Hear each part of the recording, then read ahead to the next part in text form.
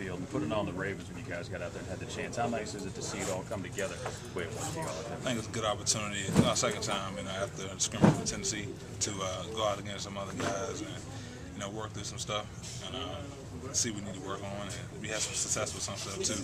And the things we need to work on, we get it fixed in practice and get ready to go next week versus Cincinnati. Gotcha. How far along are you? I mean, it's tough to gauge. I mean, you got so many guys here, but how far along do you feel like you are in this new scheme here as far as picking things up? It looks like pretty comfortable. You're not thinking, it's more reacting and playing now.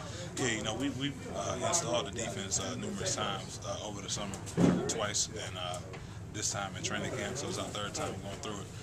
But this is our first time really doing it live, really get a chance to, throw some live bullets out there. Sure. And, we did some good things, and like I said, we still got some things to work on, and we'll get it good, we'll get it straight. Let me ask you, how frustrating is it? Is it more frustrating to not even get close, or is it frustrating to get within a half inch of somebody pulling them down out there like you were tonight?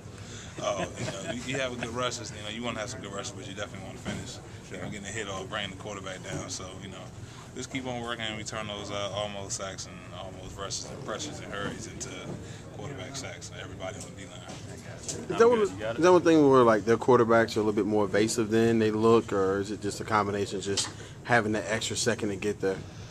Well, everybody knows Flacco.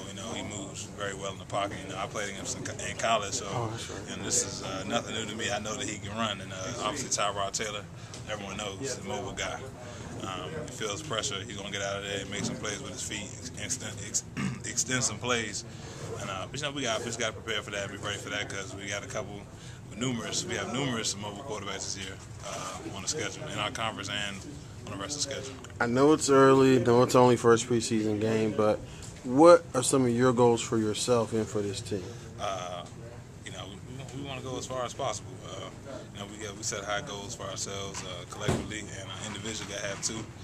I have set high goals for myself. I'm not going to tell you a number, how many times I want to get to the quarterback, because things get blown out of proportion sometimes, but I want to get there a lot. And I set high expectations for myself all the time, and I'm working hard and working very diligently to get the job done.